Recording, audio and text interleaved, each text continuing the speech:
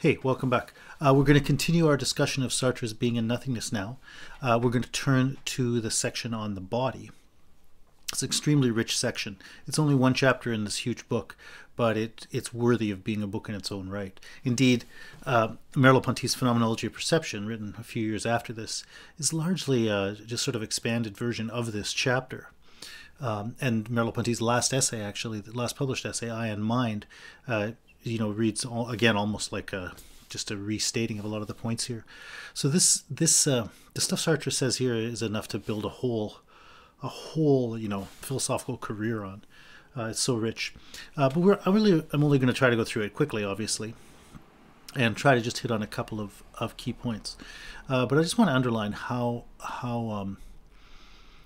rich it is, how deeply you could explore these things and how much you could get out of it. It's about the body. It's also got an awful lot of stuff about sensation and perception, an awful lot of stuff about feeling, affectivity, a really nice section on pain. It's got the basis for a philosophy of race, philosophy of gender, all kinds of stuff.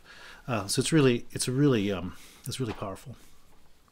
Funny, I mentioned Merleau-Ponty, but probably I'm going to talk about Aristotle and Kant more than anything else, because they're the figures whose analyses in many ways come closest to the things Sartre is talking about here. But anyway, let's get on with it. I want to begin by looking at this picture. This is by a great painter, Artemisia Gentileschi. You don't see that many women represented in the history of Renaissance art, but she is, and I particularly like her paintings, aside from the fact that they're just really good. Her works are really valuable for study of gender and sexuality and things like that, women's status of women. Anyway, this is Artemisia Gentileschi's painting from when she was about 20 years old of Judith beheading Holofernes. It's from one of the books of the tradition of the Jewish scriptures, the Hebrew scriptures. This painting is from 1612 and 1613, I think, and she painted another version of it about 10 years later, where Judith is wearing a different colored dress and a few other things. But anyway, you could look up the story. It would be nice to study the painting, but that's not really our purpose. I want you to just notice, though, she's slicing this guy's head off. And I want you to try to put yourself in her position, or the position of the other woman there who's helping. And just think what it would be like if you were doing this. It's the same kind of thing I asked you to do when we looked at Jesus kicking the moneylenders out of the temple. Like, I want you to try to, instead of just looking at this as a scene, try to think, okay, what would it be like if you were doing this, not if you were staring at it. So I presume you haven't beheaded anyone. Maybe you have. But you probably had to do something intense. So think about this. And I'd like you to think about, notice her hand holding his head down, and her other hand that's, pulling the sword across his neck. And meanwhile, the other woman up there is using her hands, I guess, to restrain the hands of Holofernes. I guess that's what she's doing. So I just want you to look at all the hands, the women's hands, and to think about how they function experientially, right? So I'm asking you a phenomenological question. If you could imagine yourself in a situation, roughly comparable to that, I'd like you to try to give a phenomenological description of your experience of your hand. And the main point I'd like you to think about is that, quite simply, she's doing something, and so the hand is involved in doing something. So I'd like you to think about the hand as the means by which, or maybe I don't want to quite use the word means, although that's fine, but let's say the way by which something gets done. So, you can say she beheaded Holofernes, and that's correct. But that beheading, required, some pretty specific actions. It required, fingers and an opposable thumb and a palm to wrap around the handle of a sword, and it required this other hand to press down on the head, and so on.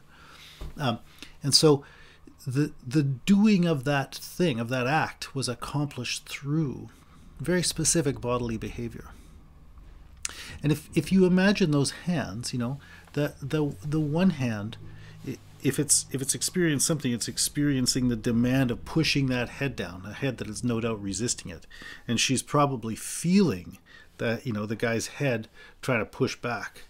And the other one, you know, she's pulling that sword across his throat, and you know, if you think of what it would be like to do that, you think, what would you be feeling? Like, I think your experience would primarily be of that sword piercing the flesh. And it's kind of a rough feeling. I don't know if you've ever had to do something like that, like had to cut someone's skin maybe to get something out. I once had to give someone an injection with a really big needle and a really big syringe, and it's quite something to push the needle in and feel it going into a person's body, you know, a big long needle. The thing that I want to say there is the experience you have. I'm trying to describe this, you know, I'm trying to do phenomenology. I'm trying to describe the form the experience takes. The experience you have is that feeling of that needle going into the flesh. It seems to me. That's certainly the experience I had. And I imagine that's what Judith's experience here is, of the sword going across the neck. And I'd like you to think about, in that context then, how she experienced, in the case of the hand pressing down the head, how she experiences her hand and how she experiences the head. In the case of cutting his throat, how she experiences her hand, how she experiences the sword, how she experiences the throat. So from the point of view of the photograph, those things I just named are all basically equivalent. You can see a hand in the painting, a head in the painting. You can't see the neck, but you know where it is. You can see the sword. You can see the hand on the sword. So they just look like, in that case, 5 equivalent, for lack of a better word, objects. But from the point of view of her lived experience, it seems to me that that would not be what they're like. Starting with the head, I think that Judith's experience would largely be of the head, you know, trying to fight back. And her hand is the means by which she is holding that head down. In the other case, the hand is what is allowing her to pull the sword across her neck. But it seems to me her experience is going to be either of the sword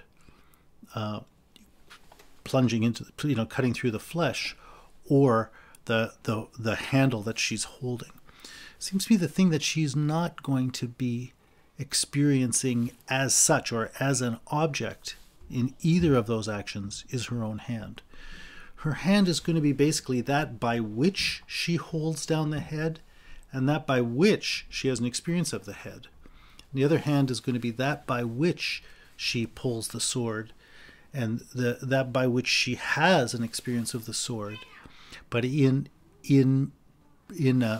bringing those things into her experience, it seems to me, her hands will actually recede from her experience. That was an attempt to say something quickly, and I want to talk a little bit more specifically about a couple of those points and underline what it is I'm trying to say, and I hope that that will make the whole thing a bit clearer.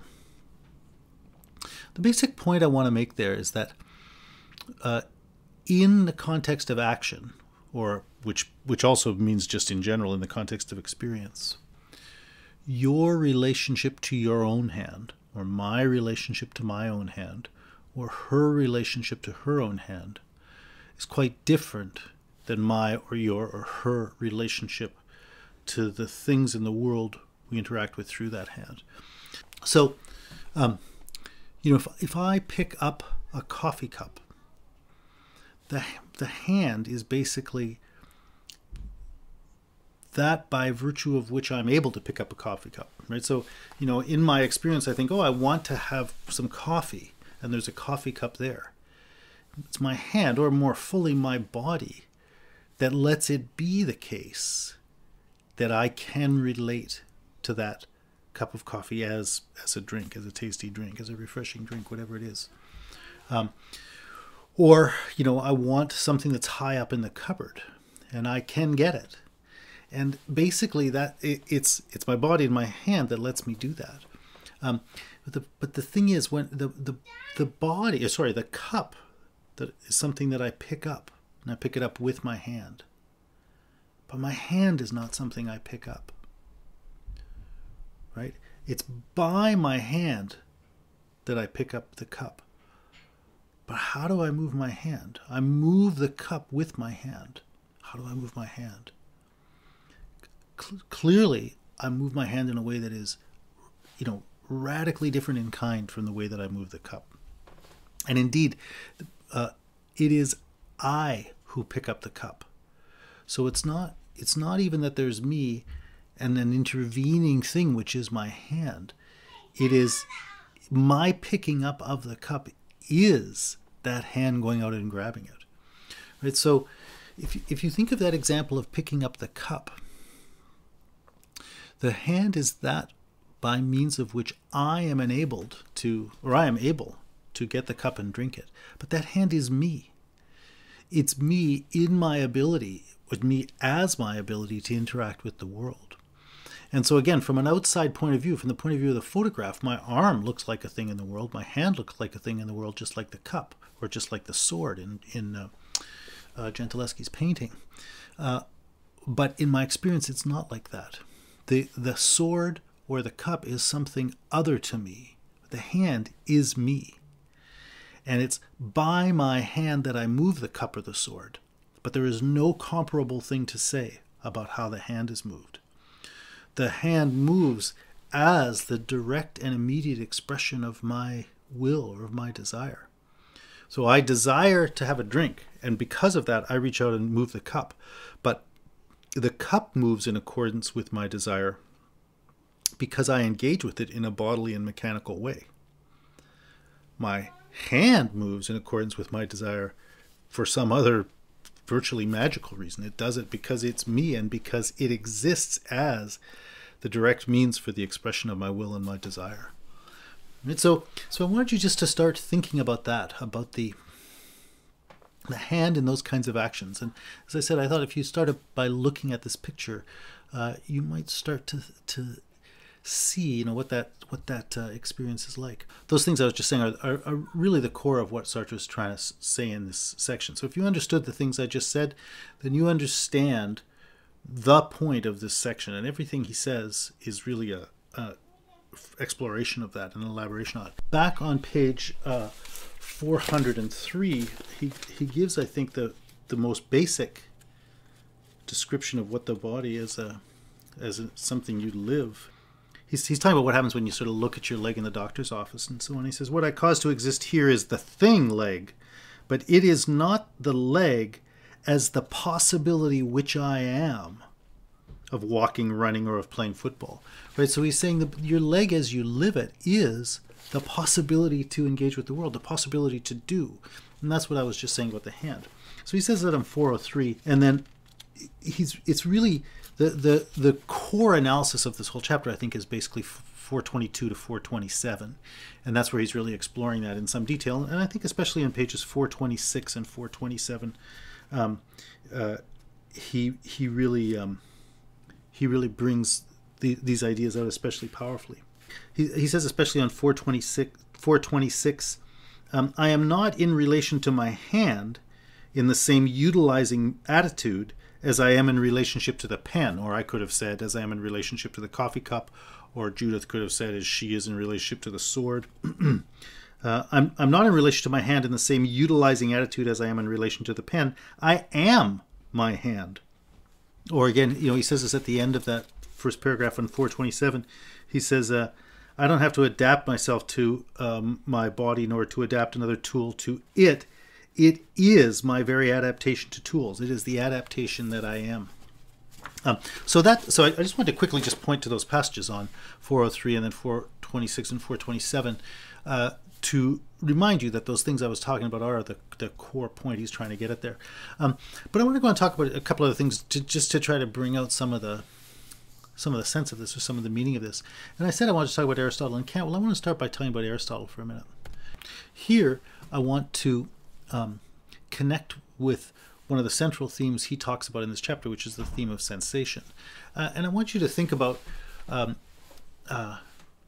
what's going on in the way that you relate to the world through these bodily organs, eyes, ears, nose, your skin, flesh. I want you to think about what's going on in that, what we would broadly call the sort of sensory relationship to the world. But to do that, I want you to get away from probably the ways you're familiar with, you most familiarly do that. When you just think about people and you imagine what's going on in your own experience, I want you to forget about people for a minute and think about the rest of the animal kingdom. Because I think that getting out of that sort of human focus, human centrism, you might even say, can clear away a bunch of obstacles that get in your way of thinking about what sensation is like. So, horses and cats and so on, they have, pretty developed sensory awareness too. And I wanted you to try to think about the experience of those organisms. And that's why I bring up Aristotle, because Aristotle is the guy who really so powerfully studied all that. So I want to look at this picture here. This is a picture of a lion hunting a zebra. And I want you to think about, again, a sort of phenomenological thing. Try to imagine that lion's experience. And the relevant thing here is that I want you to think about is kind of the coordinated character of the various facets of her experience towards a particular end. So that zebra is running away and the lion's like, yeah, going to get some dinner, right? And so she is in pursuit. Remember the key text that we've been relying on in Sartre is from page 74. Remember, we've done this one many times. The consciousness of man in action is non-reflective consciousness. It is consciousness of something, and the transcendent which discloses itself to this consciousness is of a particular nature. It is a structure of exigency in the world, and the world correlatively discloses in it complex relations of instrumentality. Well, it seems to me that the lion chasing the zebra here is an excellent example of exactly that structure. So that structure he's just described of our pre-reflective consciousness, which is our everyday consciousness, is more or less the structure of animal consciousness in this sense, right? If you look then at this picture, that lion presumably experiences that zebra as something to be caught, something to be pursued, and it's her pretty much undistracted, unflinching attention to that orients everything that's happening. So, her movements, the way she responds to the situation around her, the rocks, the dust, the whatever else there is, the brush that she might see, her own legs, everything is meaningfully defined in terms of the project of catching that thing. And so that's, it's as the zebra runs, as the prey, as the goal moves off, that the exigencies present themselves and correspondingly disclose instrumental complexes like, oh, I got to jump over here or whatever, right? All at this non-reflective level. So if you go back and think about the way we talked about our own behavior, you should be able to see, yeah, that's more or less what you would think is going on here. And so the lion's body sort of rises up to service in response to the demands of that project of catching the zebra. And her legs and her head and her tail and whatever else will move differently in accordance with the demands of chasing and pouncing on that zebra. And in that way, her whole body is responding to the situation roughly the way I was talking about my body responding if I reach up to get something in an upper shelf, or when I pick up the coffee cup, or when Judith uses her hands to push down Holofernes' head or to cut his throat open with the sword. So I'm hoping that point already then is clear enough. Now I want to add one more layer to that, and that is that you think, how is the lion able to do that? How is it that she is able to be connected to this other animal that's 20 feet away from her? How can that other thing be present to her in her consciousness such that it can appear as a structure of exigency and she can be meaningfully responsive to it. Well, that's what we would call her senses, right? It's because she has sense organs that she can be practically engaged with this being that is at some distance from her, right? She can see it, she can smell it, she can hear it. And later when she jumps on it, she'll, feel things tactile wise, her limbs and her joints and all those sorts of things. The body as a motor being is responsive to the exigencies presented by the situation. Her body as a sensory being is highly analogous. It lets a situation with its exigencies present itself to her. So the lion, and any animal, is a kind of coordinated sensory motor system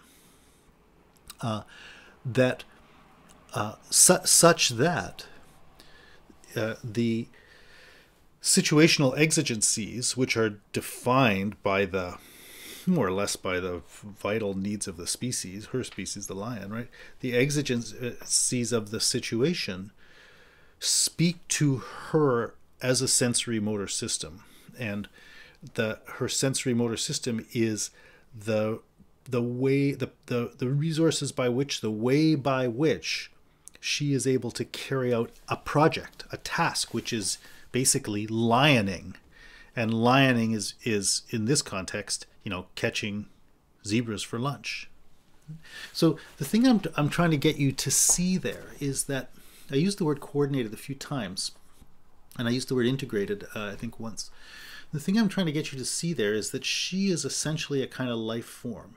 She's carrying out a kind of project, but what that project of being a lion amounts to is a specific way that a world is disclosed to her.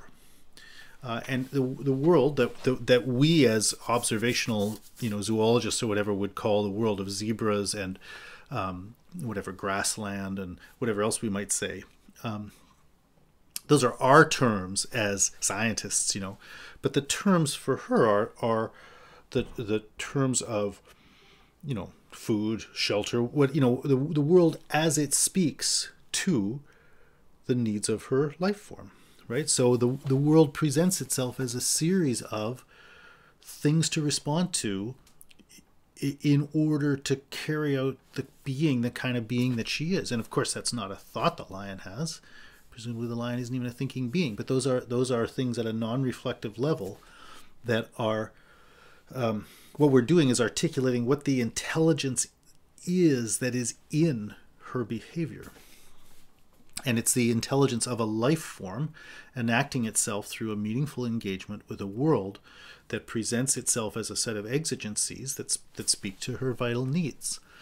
That's the kind of meaningful structure of all of her behavior. And that behavior is played out through her sensory motor organism. Right, herself as a sensory being is what lets those exigencies be present to her, and herself as a motor being is roughly what lets her respond to them. And so the point there is sensing and movement are both, what's the word I want to say? They're already charged with meaning.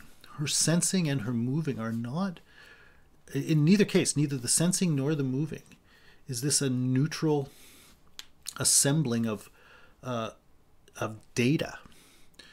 In both cases, in sensing and moving, like she senses as a lion and she moves as a lion. Right? The terms in which her sensory life is played out for her are those very terms of exigency and responsiveness. So I want to say there that both the sensory system and the motor system in the lion, those things already are defined in terms of and speak in terms of her life form. And then the second thing that I want to say is just as they're each integrated with her, they're integrated with each other, right? She senses in terms of her movement, and she moves in terms of what is sensed.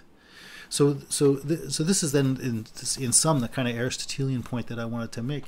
The core conceptual point you'd find in his discussion of the common power of sensing in Book 3, Chapter 2 of the work on the soul, and then all tons of stuff he says about sensation and motion. But the basic point is that the animal is a kind of single integrated reality that is realized through its motion, its sensing, and all those other things, right?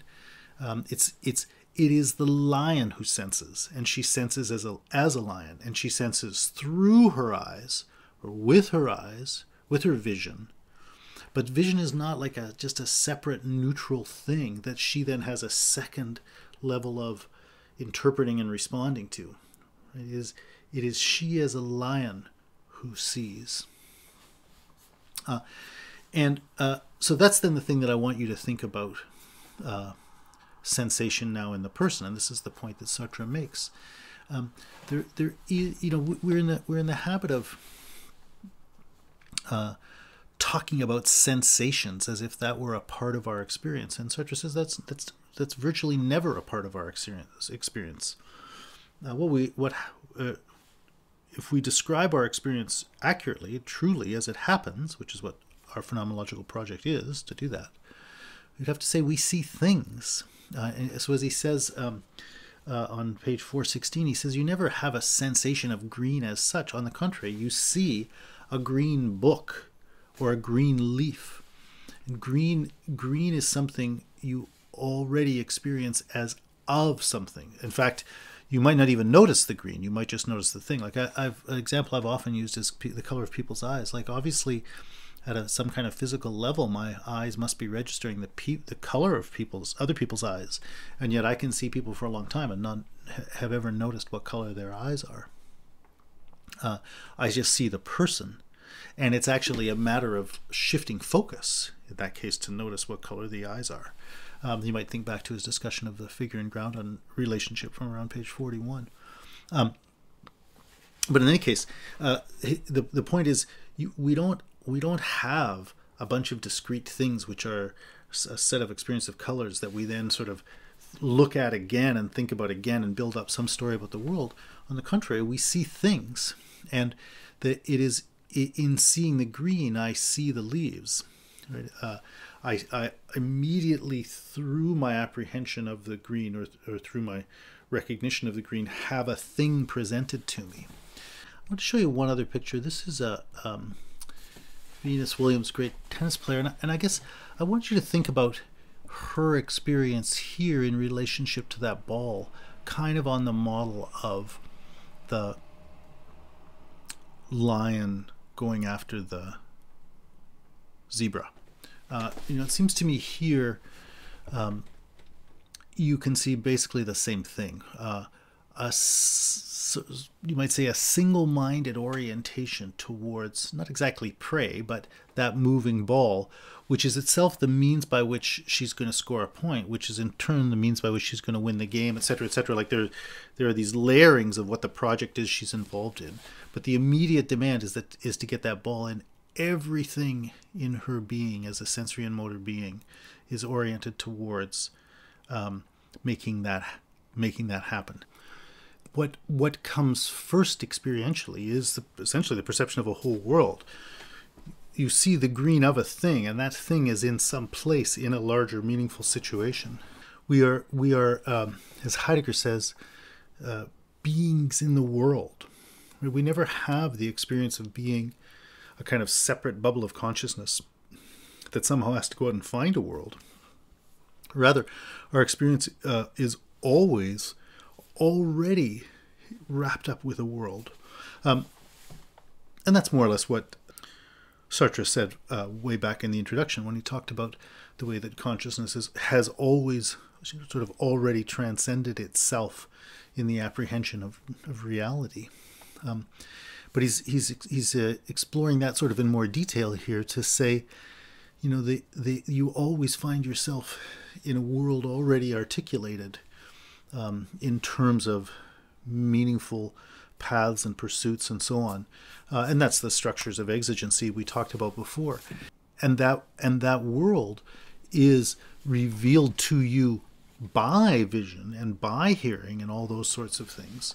But it is that having of a world that brings to your attention the reality of sensing and makes sensing something you can investigate, not the other way around. It's not sensing that you start with that then somehow allows you to come up with the idea that there might be a world and go out and try to construct that. And that's what he means on page 420 when he says sense is not given before sensible objects, right? You don't have the life of being a sensing being before going out and seeing and hearing things any more than you have the life of being a conscious being in general before you are conscious of something, right? Just as your consciousness in a way has to always be read back from an experience of the world, so do your senses always have to be read back from the experience of that which is sensed. So that's the sort of core point he's trying to make about sensation there. But there are a couple other things he says in there that I want to draw your attention to. And one of them is this. He says, he talks on page 411 about the inept experimenter who says, are you having sensations of this or that? And Sartre says, well, if you're in that context of that experiment, you've probably learned how to respond to sentences like that and don't even notice the problem in them. But he says, in fact, there's nothing in your experience that corresponds to that. You're not having sensations of anything. You're seeing something or other, right? And so he then talks about that. He says it this comes up in a variety of places. You will have noticed it, but he says in general, you don't. The very way that you experience what we might call sensations is as revelations of the character of the thing. So it's not that you have a sensation of hot. You experience hot water, right? It's not that you have some experience of pressure or something in your finger. You feel a hard surface, right? The very way so-called sensory qualities are given to us is as characteristics of the object. And I said I was going to talk about Aristotle and Kant. Well, this is one of the things about Kant. Kant has a really great analysis of that in the section of the Critique of Pure Reason called The Anticipations of Perception. And he makes this same point, that the very way sensation is given in our experience is as the revelation of a quality of the object. So that was the point. Then part of the point I was trying to make when I was talking about Judith and the sword, if she feels anything, she doesn't feel her hand. Rather, with her hand, she feels the sword. But I actually wanted to make a further point in relationship to that painting that takes this even a step farther. And that is that, remarkably, if you're holding the sword, and this is the point I was making about sticking the needle into someone's leg or whatever, if you're holding the sword, cutting that leg, the inept experimenter with a theory about perception would say, oh, you must be feeling sensations at the end of your fingers, and you interpret that as the feeling of the sword. And then you must be feeling, some vibrations that you interpret as the movement of the sword, and you interpret that as responding to the pressure in the neck and so on, right? That would be some theorist's reconstruction. But phenomenologically speaking, it's just false. You actually feel the throat being cut by the sword. You feel the needle going into the skin.